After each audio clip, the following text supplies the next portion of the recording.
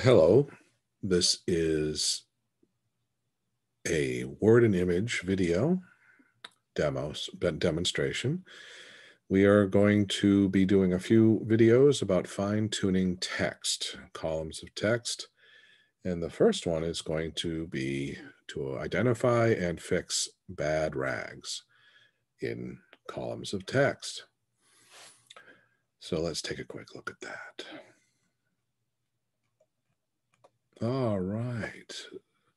So the uneven sides of a column of text created by when you left justify, like we've done here, or when you center it, or when you right justify it.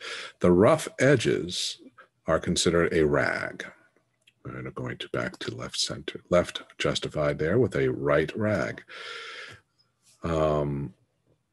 Good rags have a even flow. They go in and out in small increments, back and forth, and create a more or less even rag as it flows in and out. A bad rag will go in and out in more chaotic fashion, unevenly create sharp, long elements or lines that just jut out like so. And that's something as a fine-tuning element you want to avoid with your columns of text. So narrow columns tend to create bad rags more so than evenly or well-proportioned or well-measured columns of text.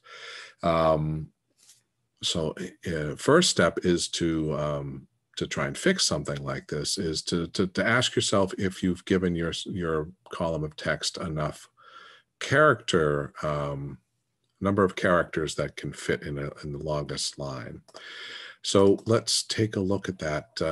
If you highlight one of your longest lines and you go up into the window and you find the info panel, you will find that the info panel, when you are selecting text, gives you information about your text. It will tell you how many paragraphs, how many lines you've selected, how many words. In our case, we want to see how many characters are selected in our longest line, our longest measure here. And it is 56, which is a reasonable measure. You're shooting for something between 45 characters and 75 or 80 characters. That is the target. Anything too long, anything too short, we get into that area of it being more of an annoyance and a distraction for your reader. But it also, in the case of fixing rags, if it's too short, it tends to lead to more likely bad rags. So if you had the luxury of making this wider, which in most cases you won't, you might find that your rag evens out. But we can't do that typically unless you want to change your whole grid. You won't have that option. So you might want to try some other elements. So now that we know that we have a good character measure, 56 characters are great. Maybe 65 is the best. But let's say we've got this. We want to select all the type. And first step is to make sure that you're using hyphenation, auto hyphenation. So let's go to type in tables. Let's go to paragraph panel. And the paragraph panel here says we are not using auto hyphenation. So first step to fix a lot of this might just be to click on hyphenate. And it does fix a good deal of that. In fact, I would say this is pretty much there. If you are feeling that there's one line that's poking out too much or giving you some trouble, then you might need to investigate something a little more drastic, possibly putting in a soft return to kick a one word down a line, a soft return being holding down the shift key while hitting the return key, and that makes a soft return. That actually doesn't help the rag at all. But I just wanted to show you that there is a way for you to hit return without starting a brand new paragraph with an indentation. If you do it with a shift and the return, you can actually just go down one line, break a line, and then go to the next line. And that may be the way for you to touch things up. If you get really desperate,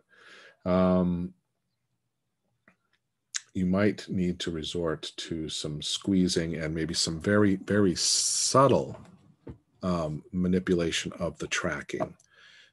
Again, that's under the character panel, or you hold down the Option and the left and the right. Arrow keys might get you somewhere. But again, you don't want to do too much. You don't want it to be noticeable, that it's different than all the other paragraphs in your design. So be careful. But I think this is pretty close to what will work. All right, and that is what we wanted to see for fixing a rag. Thank you, and be on the lookout for our next video, which will be on fixing justified columns of text.